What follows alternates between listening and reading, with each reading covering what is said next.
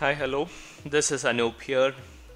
In the previous video I have showed you how to create device collections, what is static collection, how to create static collections, what is collection, what are the best practices while creating collection. In this video what we are going to see is creating a dynamic collection. So I will go to user collection, create a dynamic user collection, right click on that, create a user collection.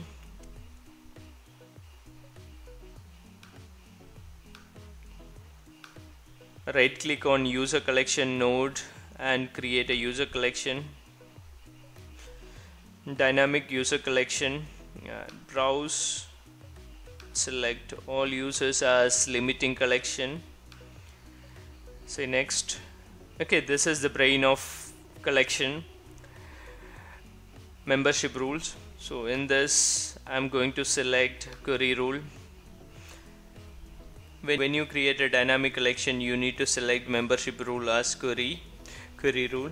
In this case I need to create a query. I need to provide a name for the query. Okay, this is my query name and I will keep resource class as users resource and click on query statement, go to criteria, create a new query logic. I'll select attribute class as resource, user resource, and attribute as name because I want to search with the name, and I will change the operator to like, and I will put Anup percentage is wildcard. Click OK. As you can see over here, let's change the query statement. Click OK. And I won't recommend to use this option, use incremental update for this collection. This is not needed for 80% of the collections, okay, depending on your environment. And I will keep schedule as the default. I will say next and finish. Okay, we are done with the creation of the collection. Now as you can see over here, member count is 0 and you can see a hourglass over here, so that means collection is getting refreshed. So you may need to wait 1 minute or so depending on your environment. I won't recommend doing refresh or update membership immediately after creating collection, so rather I will wait for 1 minute to get it automatically added. As you can see now this is added, 7 members are added. If you want to see the members, that will list down all the members of the collection. So that is how we create collections. How to organize collection? There is a option called folders. You can create a folder to organize the collection. So for example, I create a folder default. I create a folder called default collection, and what I will do is I will move all the default collections to that folder.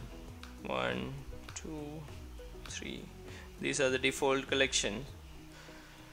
So how to move these collections to that folder? Right click on those collections and click on move and select the folder. So okay, so those collections are moved to default collection folder. Like this you can create different folders for your departments if you want. HR department folder, I can create a folder called test if you want and move all my test collections to this folder. I have 3 test collections. Okay, move